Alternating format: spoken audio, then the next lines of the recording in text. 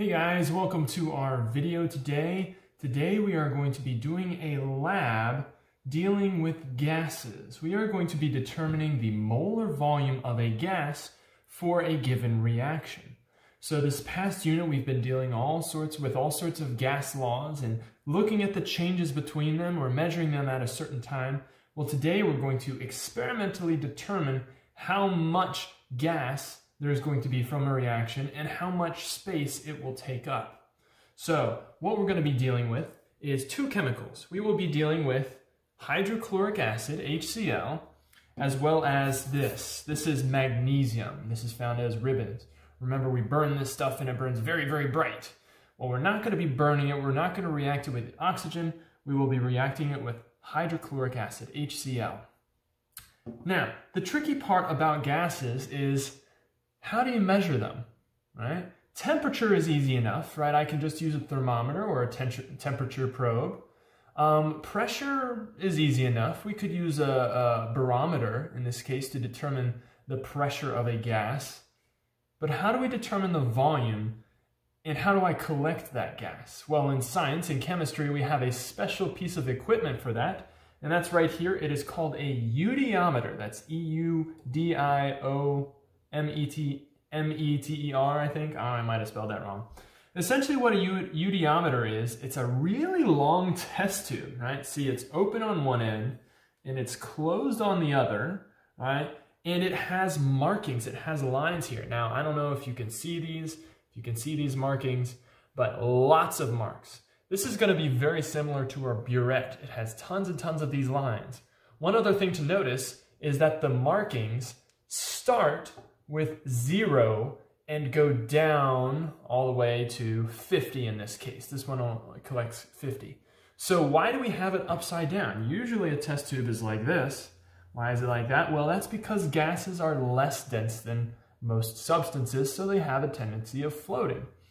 So what we're going to do is we are going to have a little bit of magnesium, and we are going to have some hydrochloric acid, and when these things react, it will produce a gas.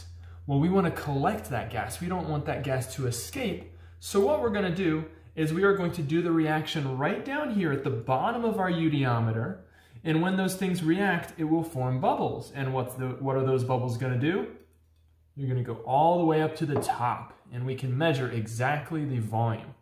Now, just measuring the volume on its own is not enough because, as we've learned this past unit, the pressure, the temperature, all of these other things, the amount, can determine the volume as well. All of those are variables and they can cause the others to shift some. So that means when we're dealing with these, we've got to take into account all of those variables.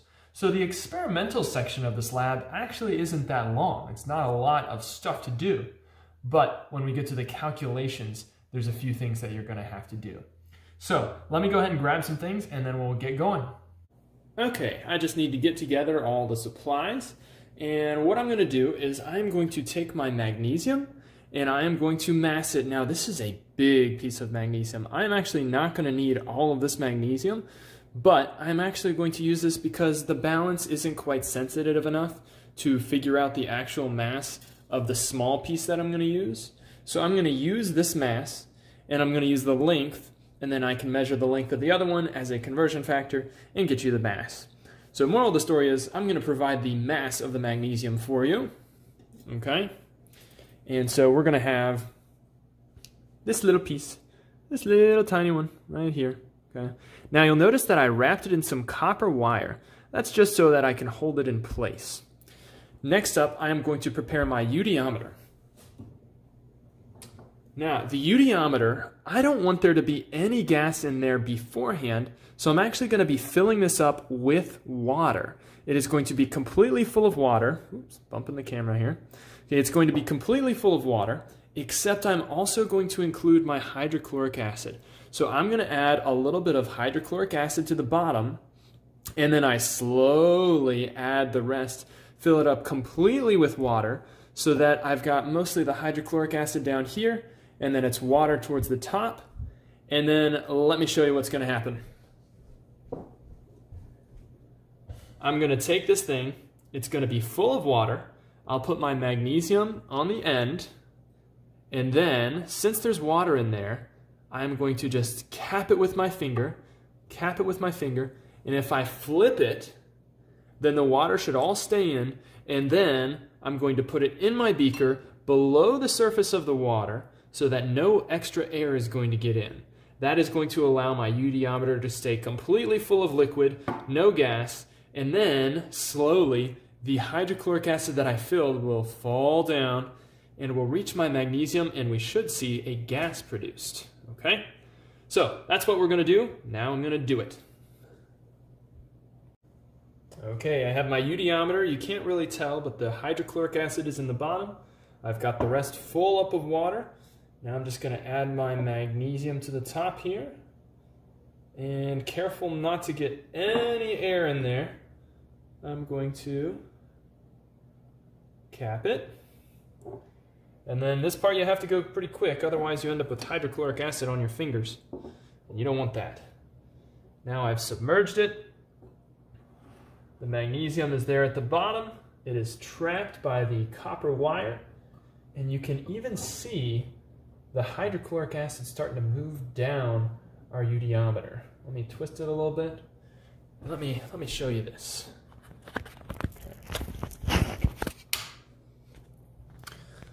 So it's sort of hard to see, especially if it doesn't focus, but you can sort of see some movement in there. See it? It's going all the way down, right in here. Okay, it's mixing,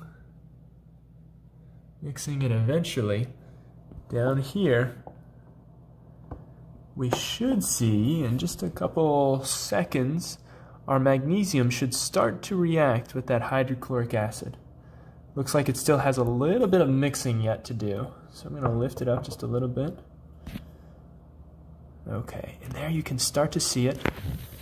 It's hard to see from the side. There you go.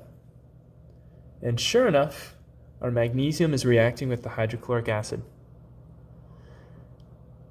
Now, one thing to note is I used a fairly weaker concentration. I used 3 molar hydrochloric acid. Usually I use 6 molar, but 3 molar is what I had on hand, so it's actually not going to react as fast. So I'm just going to leave it like this, and then I'll probably fast forward this section on the actual video. So enjoy.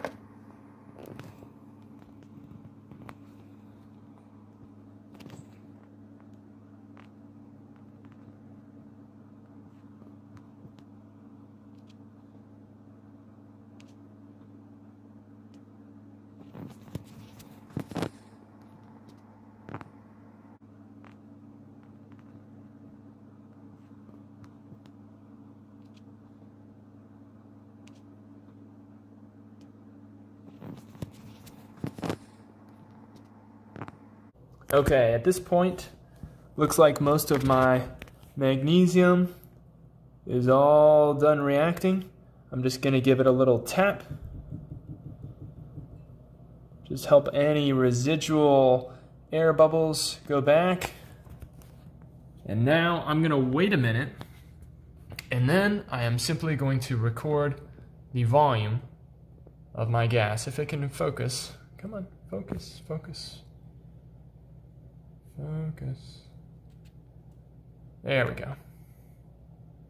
So you can see we're a little bit in between 14 and 15. So I will record the exact volume for you guys. And another real quick recap. So what we did is we reacted our magnesium with the hydrochloric acid. We collected, it is going to end up being hydrogen gas here. I can now measure the volume. I put the black notebook up behind it so that it was easier to see. I can measure the volume of the gas that was collected, but I'll mention this in our post-lab questions, but turns out that it's actually not just hydrogen gas in here. Most of it is hydrogen gas, right? There's no other gas that's produced in this reaction, but we bubbled it through water, right? There's water here. And what happens is water molecules, right, are bouncing around and they have kinetic energy. Every once in a while, some of these liquid water molecules can actually become a vapor. So one extra calculation that we're going to have to do is figuring out, okay, how much of this water turned into water vapor. And turns out that's just one of the water vapor qualities, right? There's a chart that you're going to use, and it is dependent on the temperature. So all I'm going to do is I'm going to use my temperature probe, and I'm going to take the temperature of the water. Now, you might be saying, well, why don't we take the temperature of the air, right, the gas? Well, in this case, it is the water molecules coming from the liquid water, so we're going to be using the temperature of the water. So it looks like 23.4 degrees Celsius is the number we're going to be using. So in the chart that is in the questions, you'll want to just round up or down and see, and you're going to pick whichever water vapor pressure is closest. So in this case, it's probably going to be 23. I know it went up to 23.5 for a second, but we're going to use 23.4 as our number. Okay. And I will record the volume, and then you'll be doing some calculations. So I realized after the fact that I forgot to show me measuring the last piece. I showed you how I measured the temperature of the water, and then I measured the volume of the gas, and we're going to be finding the moles of gas. But what about that last piece? PV equals nRT. We need the pressure. So I want to know, what is the pressure that is inside this eudiometer? Well, the pressure is what is pushing down on the surface of the water right here and keeping the water from going up. And what we find is that the pressure right there inside my test tube is actually equal to the atmospheric pressure that is pressing down here, right? Because there is an equal force trying to push the water up and an equal force trying to push the water down. So in this case, the P that is inside, right, inside my eudiometer is equal to the pressure that is outside. In other words, it's the atmospheric pressure. So I don't have a device that I can stick in my eudiometer to determine the pressure, but we do have a device that can measure the pressure of the air in the room, and that is going to be called a barometer. Barometer.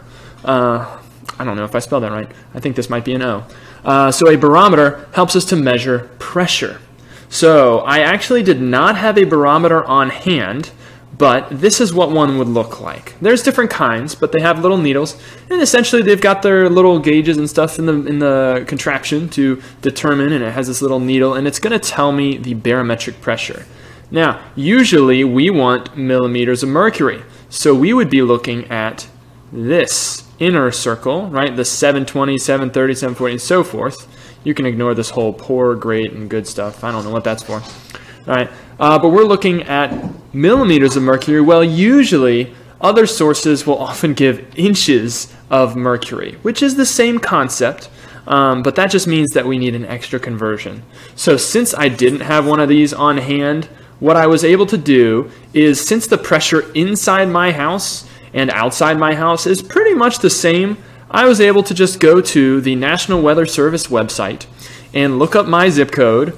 In this case, it's just doing all of Stanton, Shenandoah, because the pressure is not going to be that different across the county.